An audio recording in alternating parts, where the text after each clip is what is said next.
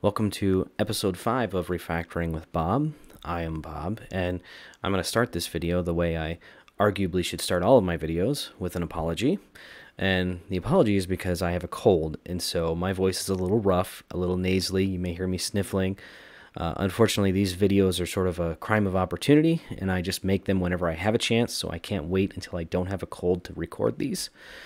And so that's just, I guess, a long-winded way of saying deal with it, which in retrospect is not much of an apology. So anyway, so typically when I do a refactoring, one of my primary goals is to make the code easier to read, because reading code is harder than writing code, and so it's very important that we focus on readability.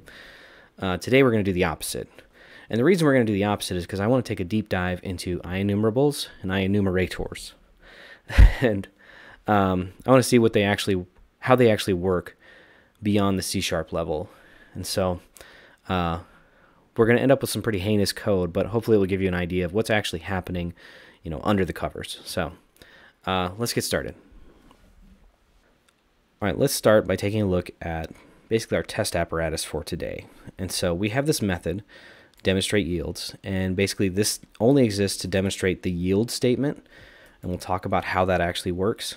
But this method will basically return a list, or more technically, an IEnumerable of integer, and within that list, or that enumerable, it will return the numbers 0 through 9, but every other one will be that number times 2, sort of. So it's a slightly incorrect way of saying that this will return 0, then 0 times 2, then 1, then 1 times 2, then 2, then 2 times 2, up through 9, and 9 times 2. In fact, right here, I have that exact sequence, 0, 0 times 2, 1, 1 times 2, etc., all the way through 9. This is our expected output. We're getting the enumerable here. And then down here, I'm actually iterating through the enumerable and comparing it to what we're expecting. And I know there are more efficient ways to do this, but I specifically wanted to talk about foreach, so I'm doing it this way. Now, I don't like to make a lot of assumptions about what people know about C#, especially some of the lower level stuff that we don't really have to get into in our day-to-day jobs. And so many of you are probably aware, but if you're not, the code we write, the C#, actually gets compiled down into an intermediate language. It's a bytecode language, and it's called, strangely enough, intermediate language, or common intermediate language. You will probably never have to deal with it if you're just doing web development, but it's still kind of interesting, I think, to take a look at it and see what it's doing. And the reason I mention this is because intermediate language is arguably a much simpler language, in that it has significantly fewer commands than C# does. For example, foreach doesn't really exist at the IL level, or the intermediate language level. In bytecode, there is no foreach.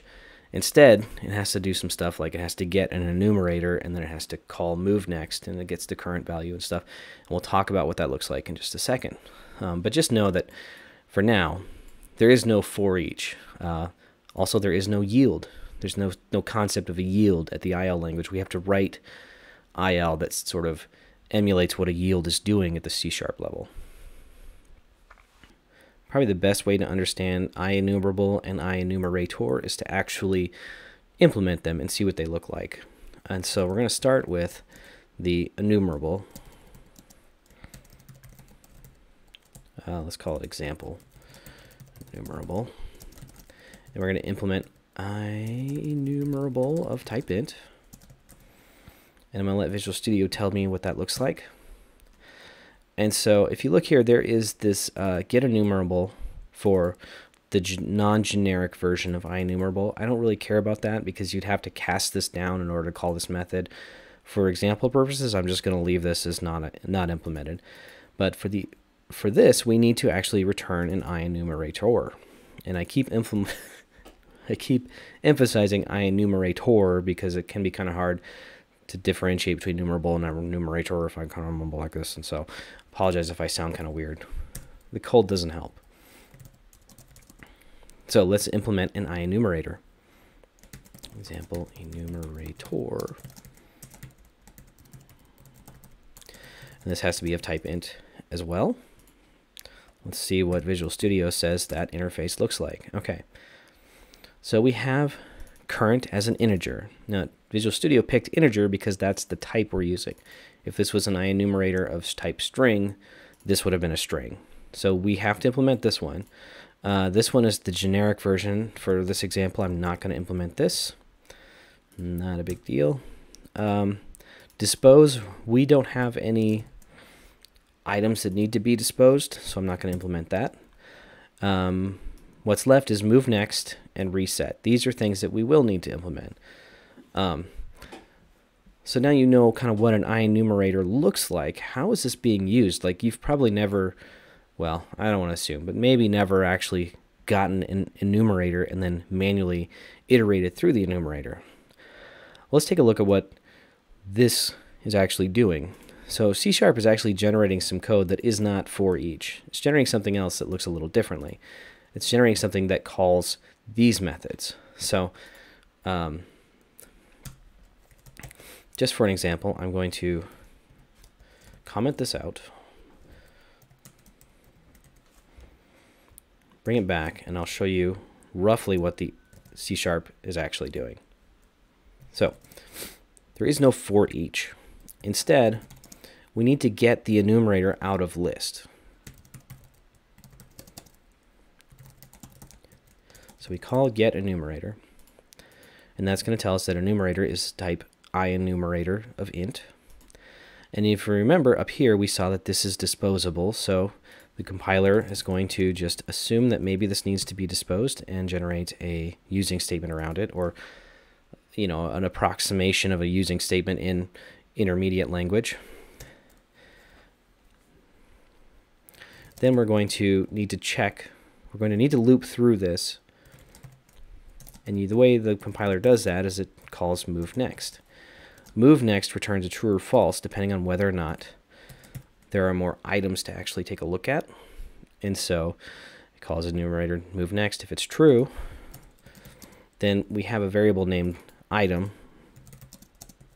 that comes from current. So now if I run this,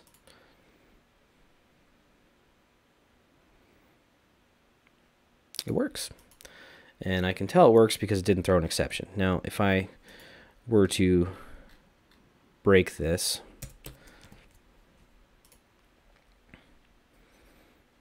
then it throws an exception, just to prove that it's actually validating that the list matches what we're expecting. So I'm going to switch this back to 2. So just as an exercise, I thought maybe it would be interesting to implement sort of a very simple enumerator in here. And so the way we do that is we have to manage state. So let's do an enumerator that goes from 0 to 9. We won't do the double thing, just 0 to 9. So we're going to need to have an idea of what the current number is. Now, it's tempting to just do current number, but I like to do a nullable int because there's sort of like this state before you've started enumerating where there is no state, right? Then most of our logic is going to end up being inside move next. So the first time you call it, current number is going to be null. So if it does not have value,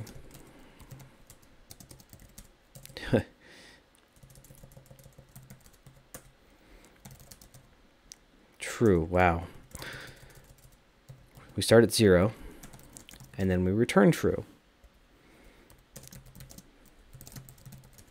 So then the next state is that we are less than the end result. So we're going to +1 and return true. Otherwise, we're at the end of the list and we need to stop iterating.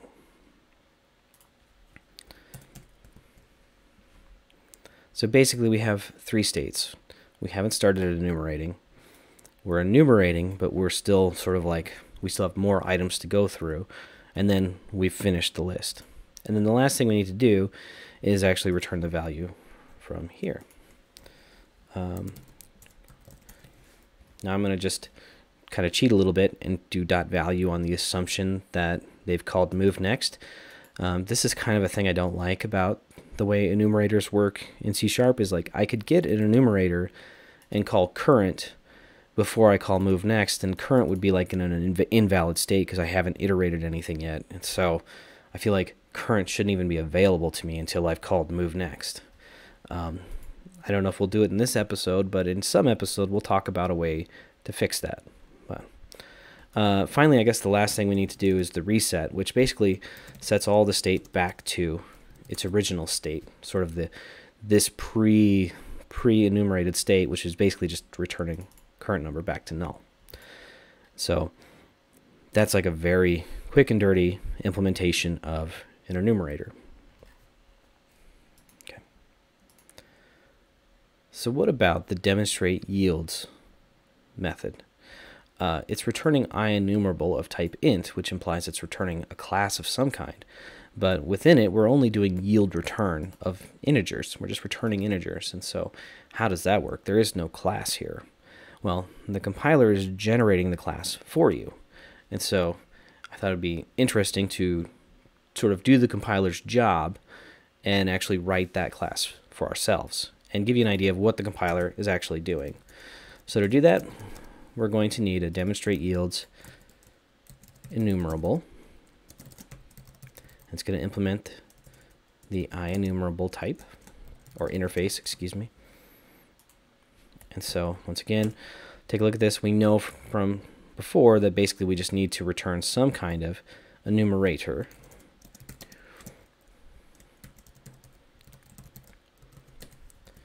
Okay, so we need a class that implements that now.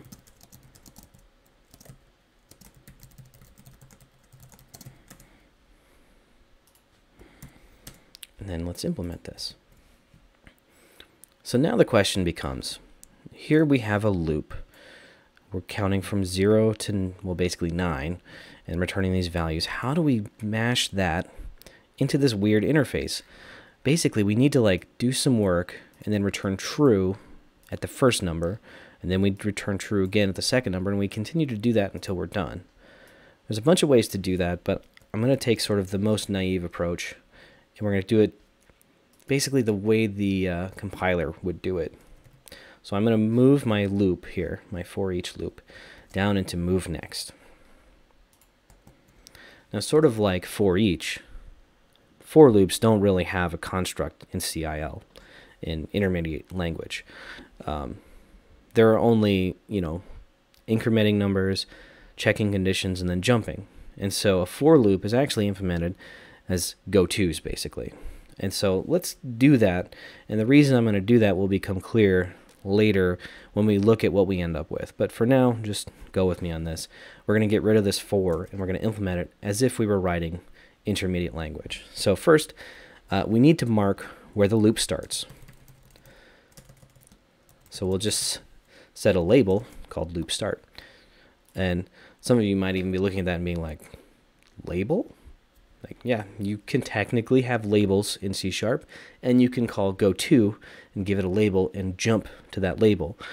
We don't see it very often because it's not a very good way to code, but we're doing it here because we want to know what the compiler is doing. So I would never recommend that you do this in general, but we're going to do it here. This is kind of a weird quirk, is that I have to have a semicolon here if I have a label that has no code following it. I don't know why, but that's what we do. So we have the loop start, we have the loop end. Now we have this time before the loop starts, which is where we initialize our value. So I'm going to pull that initialization out and put it there. We'll initialize our counter. We have this x++, this is the increment thing. That happens right before the loop is over. And then we have our condition, x is less than 10. So up top, if x is not less than 10, then we're done, and we need to bail out. So we're going to jump out of this loop end. I'm going to get rid of these brackets because there's not really a concept of brackets either. These yield returns will still need to change, but the last thing we need to do is at the end of this, after we do the incrementing of our counter, we need to go back to the loop start. Yeah, semicolon. There we go. So now we've implemented our for each loop as if it were intermediate language. Basically, we set a label. If we are done with our loop, we skip everything and go to the end. Otherwise, we, eventually we'll fix this, but we return the 1 value, we return the 2 values. We increment our counter and then go back to the start of the loop. So now we still have an issue. We know that the way this is going to get iterated, it's going to call move next repeatedly. But right now, we call move next, we set our counter to 0. We do some stuff. Then we call move next, we set the counter to 0, and we do some stuff. So the counter never actually changes. The counter needs to become a field level value. So we'll set that up here. So now, when I call this move next, is my counter less than 10? We'll do the stuff. Otherwise, we add 1 and go back. So the counter will actually increment as you expect. But we still have the problem that we return here, but we can't do a yield return within this. It just needs to be, we just need to return true or false. And so what we can do then is, instead of trying to do yield return, we set the current value to our counter, and we return true. And then we're going to do the same thing down here. Why does it not like this? Oh, my current is currently read-only, because that's what the enumerator interface expects. It just calls for a get. So if I don't give it a set, it's not going to by default have one. So I'll give it a private set. So we can set current equals true. And we're going to do the same thing here.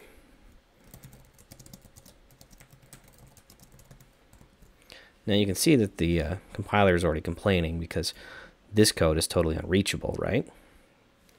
So what we need to do is track where we're at in this. So the first time I call it, I want it to check this. X is 0. I want to set 0, and I want to return true. Then the next time someone calls move next, I don't want to start at the stop again. I want to start where I left off, at current. And then I'm going to double it, and I'm going to return true. And then the next time someone calls it, I want to pick up again where I left off, add 1 to the counter, and go back to the start of the loop, so on and so forth. And so the way I do that is I track the state I'm in. So basically, everything up to before the first yield statement, all of this code, that's state 0. I haven't done anything. And then this code is state 1. And then everything following that is state 2. So now what I can do is, I'm going to label these, right? So, Lord, we'll call this state 1. And I think I need a semicolon there. I'm just going to run up, the loop start up to here. Then this is state. I'm trying so hard to put spaces in these. State 2. And then after that one is state 3. So now what I can do up top here is, now that I'm tracking state, if state 0, oops, I said 1. I started at 1. I am not a VB programmer, I swear. Indexes start at 0. Okay, I'm sorry. And again, I'm writing this basically the way IL would write it. 1.